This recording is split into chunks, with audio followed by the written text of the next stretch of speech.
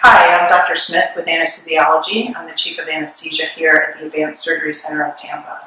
I'm here to talk with you a little bit about your anesthesia and what you can expect the day of your surgery for your joint surgery. We use three different types of anesthesia. The first type of anesthesia is regional anesthesia, which is also known as a nerve block. The goal of a nerve block is to give you a small injection that will numb the nerves around either the knee or the hip, so that when you wake up you will have less pain. This injection is done with both IV sedation and local anesthesia, so you will not feel the injection itself. The second type of anesthesia that we use is spinal anesthesia. The goal of spinal anesthesia is to numb you from the waist down so that you won't feel any of the surgery.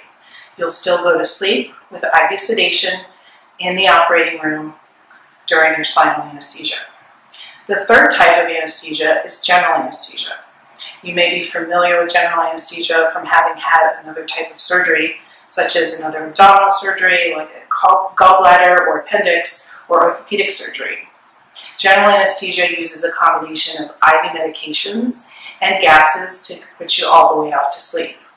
Once you're off to sleep, we will put a small breathing tube in your windpipe. We'll take it out before you wake up, but it might leave you with a sore throat for a couple days. The type of anesthesia that we decide to use will be decided together with your surgeon and myself.